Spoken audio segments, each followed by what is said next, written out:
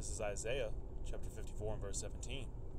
No weapon that is formed against thee shall prosper, and every tongue that shall rise against thee in judgment thou shalt condemn. This is the heritage of the servants of the Lord, and their righteousness is of me, saith the Lord. Before I go any further, I'd like to give all praises, honor, and glory unto Yahweh, Bahashim Yahushua, Bahashim Rakak Wadash, which is the Paleo-Hebrew, the Lashwan Kwadash, the holy tongue for the one true name of the Heavenly Father, the Ancient of Days, the creator of all energy being Yahweh, and that of the Messiah, whom the world ignorantly calls Jesus, being Yahweh Shai.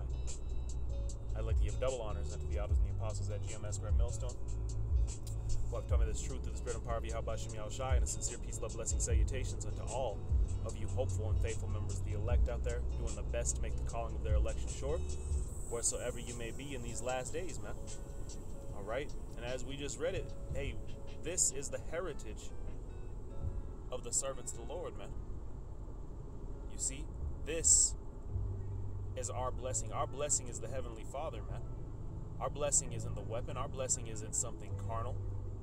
You see, what makes us a powerful people, man, what makes us gods, what's gonna bring us back to the state of immortality is knowing where our power is derived from, man. Which is from what, man? The creator of all energy, the power of power, man. The God of gods, if you will. You see? So let me read it again, verse 17. It says, no weapon that is formed against thee shall prosper, right? Hey, our blessing is beyond the weapon, man. The weapon is Esau's blessing, and by it he's gonna fall, man. It says, and every tongue that shall rise against thee thou shalt condemn, right? What do the scriptures say about the children of Israel, man? Go ahead and grab it real quick. We'll jump back to this. This is the book of Exodus, chapter 11 and verse 7, and it reads, but against the children of Israel shall not a dog move his tongue. Look at that, man. Shall not a dog move his tongue against the children of Israel. It said, every mouth that shall come against thee thou shalt condemn. Even the weapon cannot harm you, man. This is true power right here. You see, going on, it says, and only the elect are going to be able to see it, man. It says, against man or beast, that ye may know that the Lord doth put a difference between the Egyptians and Israel, right? Being symbolic for basically the heathen and the Israelites, man. The Heavenly Father set a difference with us, man.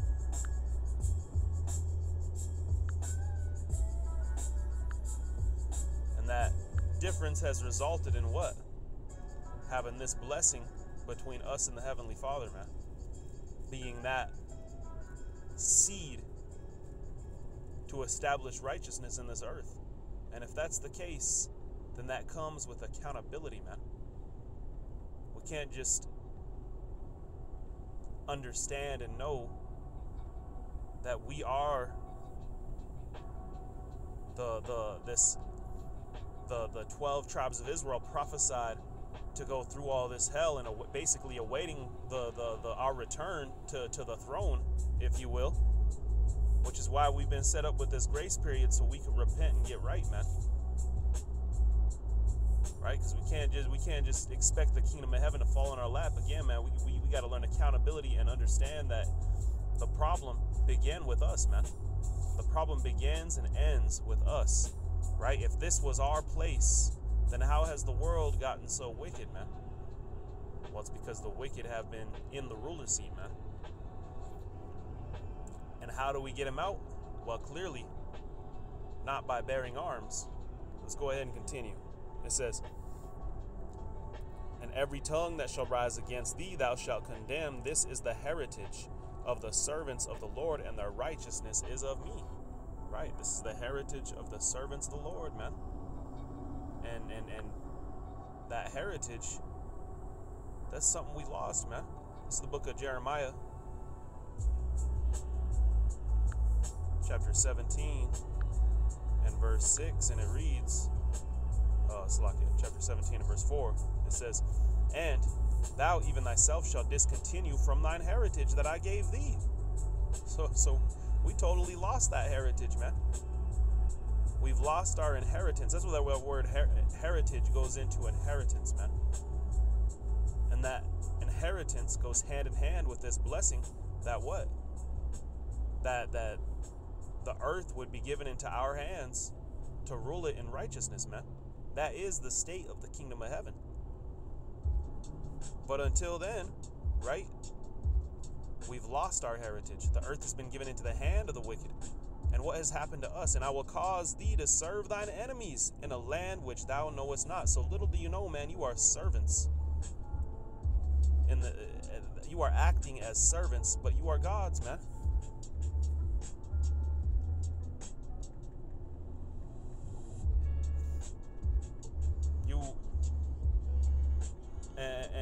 And we've totally lost our heritage through it, man. But anyway, Salaki, let me go ahead. I wanted to grab this precept real quick. It's the book of Ecclesiastes, chapter 10 and verse 7, and it reads, "I have seen servants upon horses and princes walking upon the earth." Look at that. So the whole earth has been turned upside down, man. Let's go back to verse 6. Let's go back to verse 5. It says, "There is an evil which I have seen under the sun, as an error which proceedeth from the ruler. Folly is set in great dignity, and the rich sit in a low place." So why is it referring to these people as rich, who are sitting in a low place? And that these people are princes, but they're walking upon the ground, and those who are upon the horses are in fact the true servants, man. Because everything's been turned upside down, you see? And the rich sitting in a low place. This is the book of Revelation, chapter 2 and 9, and it reads, "I know thy works and tribulation and poverty, but thou art rich." So that don't make sense. How is somebody impoverished? How is somebody going through tribulation, but yet they're rich?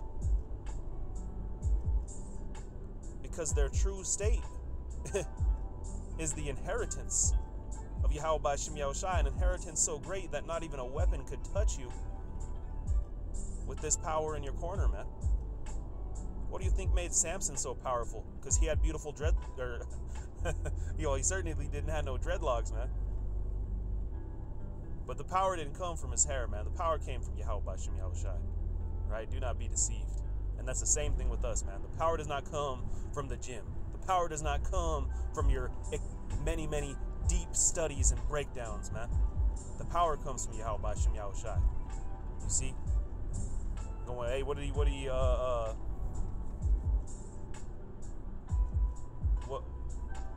was written in the book of John, man?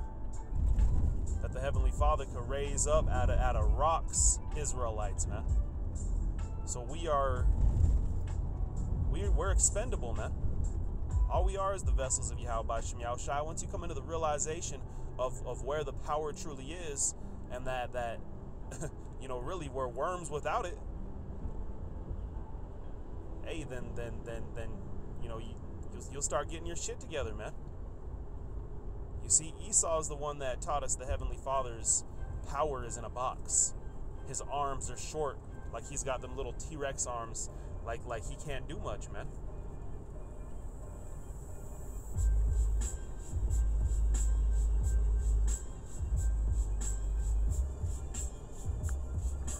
Oh, Salaki, I didn't finish that verse, man.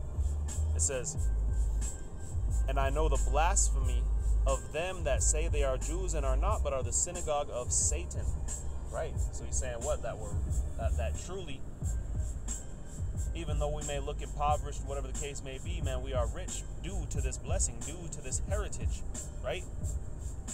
And he said he knows the blasphemy of them that say they are Jews and are not, but are the synagogue of Satan. And he's talking about those that are portraying to be the true people of the Lord, man. Which at this day and age, you had many Israelites who were, portraying to be the Israelites, but they didn't take on that that spiritual circumcision, man. Well, today's day and age, what we have the wicked bearing rule, and what have they done? They've assumed our position as the children of the Lord, man. They've taken that and hey, as I like to mention, the good old quote, man, history is written by the victors. Hey, all they did is they came up in power and said, hey, these are the children of God. And now you've seen them run with it and encapsulate the world through debt and through our blood, sweat, and tears, if you will, man. Right? But this is all prophecy, man. This is prophecy that we would lose our heritage, as we just were reading in the book of Jeremiah. So let's go back to it real quick. In fact, I wanted to grab this real quick, actually, because I had mentioned it earlier. This is the book of Isaiah, chapter 59 and verse 1, and it reads, "Behold, the Lord's hands are not shortened, that it cannot save, neither his ear heavy, that it cannot hear." Hey, so the Heavenly Father, the world's taught us, Esau has taught us that his arms are that his power's in a box, man. That his arms are short. He's got them T-Rex arms, he falls and he can't even get back up, man. That's likened unto their deities, man. Their idols, their things that they be praying to, man. You see, those things fall, ain't nobody's gonna pick it up. But you wearing them all around you and all through your house. Hey, we got the true power, man. So going back to it, to the book of Jeremiah, chapter 17 and verse 6, and it reads, we'll read it again. I'll keep going to verse 6 a lot. In verse 4 it says, "And thou even thyself shalt discontinue from thine heritage that I gave thee, and I will cause thee to serve thine enemies in a land which thou knowest not, for ye have kindled a fire in mine anger, which shall burn forever." And forever is just a dispensation of time, right? Meaning for a very long time, man. All right, so the Heavenly Father would be angry with Israel for a very long time, and give us into the hand of the heathen, and completely lose our heritage, man, to the point that now this heathen has proclaimed to be us. This is all prophecy, man. This is the book of Luke 21 and verse 24. It says, "And they shall fall by the edge of the sword, and shall be led away captive into all nations. And Jerusalem shall be trodden down of the Gentiles until the time of the Gentiles be fulfilled." Hey, so there you go, man. We'd be led into the hand of our enemies. Our land would be given into their hand. Until what? Until our King, until our Lord, until the creator of all energy, Yahweh, sends us our conquering King, Yahweh Shai, man. Who's going to do what? What is his plan? What's Yahweh Shai's plan to do, man? This is Revelation chapter 19. We could also go to Isaiah 63, right? Who's this with dyed garments from Basra, coming from Edom. This is Revelation 19 and 11. It says, "And I saw heaven open, and behold, a white horse. And he that sat upon him was called Faithful and True, and in righteousness he doeth judge and make war." You see that, man? He's judging and making war to do what? Verse 15, it says, "And out of his mouth goeth forth a sharp sword, that with it he should smite the nations, hey, until the time of the Gentiles be fulfilled," man. So he's going to smite the Gentiles, man. He's going to smite the nations. "And he shall rule them with a rod of iron, and he treadeth the winepress of the fierceness of the wrath of the Almighty power." Hey, and he hath on his vesture and on his thigh a name written, King of Kings, Lord of Lords. Right, so he's coming to conquer and to wage war and to establish our kingdom on this earth, man. This is Revelation 2 and 26. It says, "And he that overcometh and keepeth my works unto the end, to him will I give power over the nations, and he shall rule them with a rod of iron." Wait a minute. So here we go. What was the heritage of the saints, man? hey, to basically establish righteousness in this earth, right? To establish the truth within it, man. But what does it say? And he shall rule them with a rod of iron. As the vessels of a potter shall they be broken into shivers, even as I receiveth of my Father. So eventually, man, right?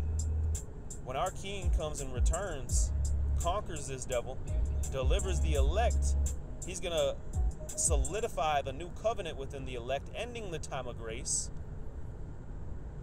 causing these laws to be written within them so that they could judge in perfection, man. This is the heritage of the saints of the Most High, man.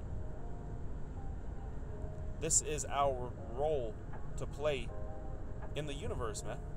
And without this role, without our important, vital role, you see the condition of the earth around you. The earth is in need of us, man. But first, it's got to come by what? By the foolishness of preaching, as the scriptures tell us. This is 1 Corinthians chapter 2. Is it chapter 2? Salaki, it's chapter 1. Chapter 1. And, what is it? Verse 24, if I'm not mistaken.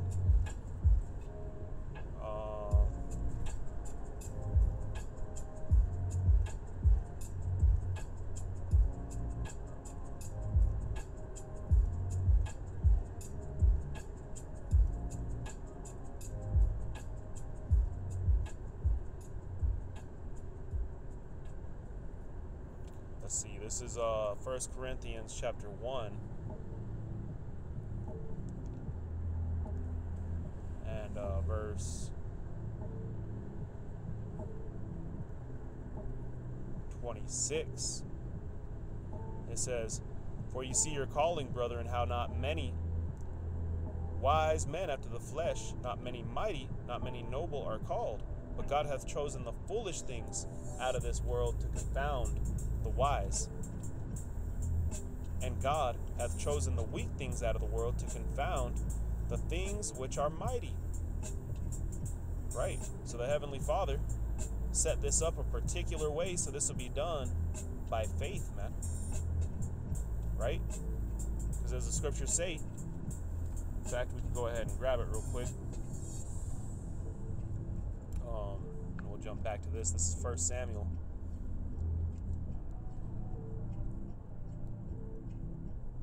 Samuel chapter 14 and verse 6. It says, "And Jonathan said to the young man that bare his armor, Come, and let us go over unto the garrison of the uncircumcised. It may be that Yahweh," when you see the word Lord in all caps like that, look it up. That word goes back to the true name of the Heavenly Father being Yahweh. It says, "will work for us. For there is no restraint to Yahweh to save by many or by few." Right? There's no restraint in the Heavenly Father, man. Why? Because He is the creator of all energy. His will is the will that goes, man. Right? As it is written, it's not of he that willeth or of he that runneth, but of the Heavenly Father that giveth the prize, man. It's all up to the Heavenly Father. You see? So let me go ahead and jump back to that 1 Corinthians chapter 1 and verse 21, and it reads, "For after that in the wisdom of God, the world by wisdom knew not God. It pleased God by the foolishness of preaching to save them that believe." So the Heavenly Father chose the foolish things to confound the wise, right? He chose the foolishness of preaching to be the foundation in which we're going to enter back into immortality, man.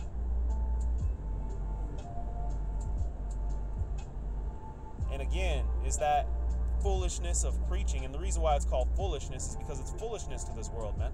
If we had a garrison of weaponry, it wouldn't be foolishness to them. They would see, oh, look, there's some hope. These people might be able to take them down. But guess what? Our blessing is not the weapon, man. What is our heritage? What were we created for, man? This is the book of Hebrews.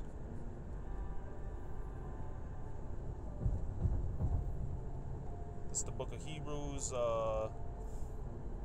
Let's see, Hebrews chapter 4? I believe it's chapter 4. Let's see here. Con. This is Hebrews chapter 4 and verse 12. It says, "For the word of God is quick and powerful and sharper than any two-edged sword." Hey, so this is what we have, man. The word of God, right? The foolishness of preaching, the heritage of the saints of the Most High, man. It says, even to the dividing asunder of the soul and of the spirit. So this sword, this particular sword, this thing could cut your soul and your spirit in pieces, man. This ain't no regular sword here, man. It says, and of the joints and marrow, and is a discerner of the thoughts and intents of the heart. So what sword is it that Esau's going to pull out that discerns the thoughts and intents of the heart, man? Hey, this is something that the saints of the Most High have, man. This is something that we have been blessed with through the spirit and power of Yahweh by Shem Yahushua, man. Hey, so if the Heavenly Father has seen mercies enough, or shown enough mercy to you to where you have been illuminated to this beautiful truth, man, this gospel, right? The word gospel meaning good news is good news that there is hope, man. There is hope. This ain't it, man. This queendom, sorrow, the things we go through on a day-to-day basis, man, these things are happening to you so that you can wake up and repent, man. Just like a father chastises his son, so we are being chastised, man, in the form of these curses, in the form of being subject to payments, being under the foot of the oppressor of this world, man. But guess what? All through the spirit and power of Yahweh by Shem Yahushai, we've been brought back, man. We have been brought back. And now we're coming back unto the knowledge, unto this heritage that we have lost, man. Call Yahweh by Shem Yahushai. Let's see, this is the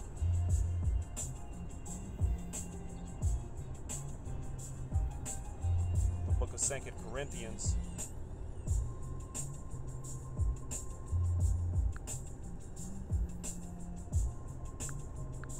Chapter 10 and verse 4, it says,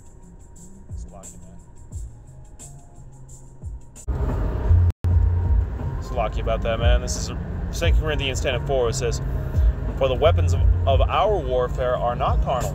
Right? The weapons of our warfare aren't carnal, man. Esau's the one that got the carnal blessing. Right? Esau's the one that got the sword for his blessing. And what's the modern day sword, man? You see how this devil is with his gun? With his nuclear arsenal. And by it, he's going to end himself, man. Along with the coming of our King.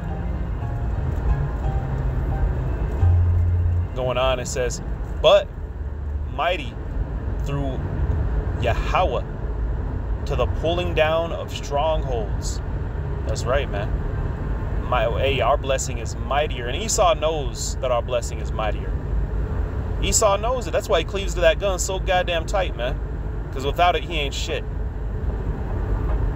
You see?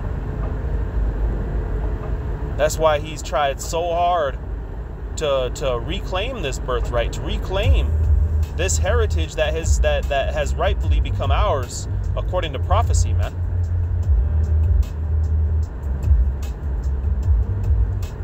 Right? It all goes back to Esau trying to basically take and control the earth. But how could one whose blessing was not the heritage of the Most High, the words of the Most High, the laws being written within them, how could somebody who's not in that rule over the earth, but in fact somebody whose blessing is the complete contrary, man? The sword. Again, look at the condition of the world around you and you see where it's leading us, man.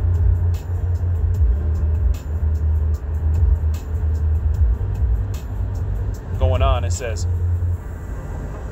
verse 5, it says, casting down imaginations and every high thing that exalteth itself against the knowledge of God. Right? Every high thing that exalteth itself against you, every high thing that looks at you a particular way. No, man. What do Yahushua say? Turn the other cheek, because guess what?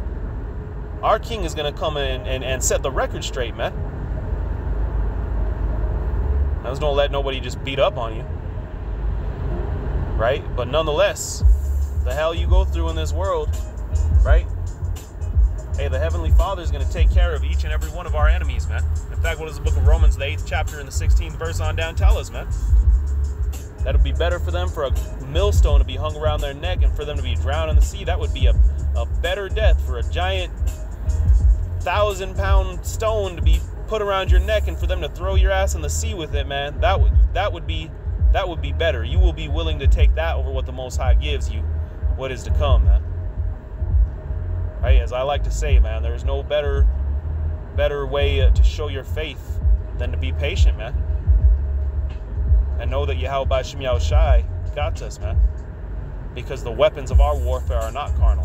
The weapons of our warfare, let's read again, verse 5, casting down the imaginations and every high thing that exalted itself against the knowledge of God, and bringing into captivity every thought to the obedience of Hamashiach, and having in readiness to revenge all disobedience when your obedience is fulfilled. So when our obedience is fulfilled, right, then we get to a point where we're able to judge.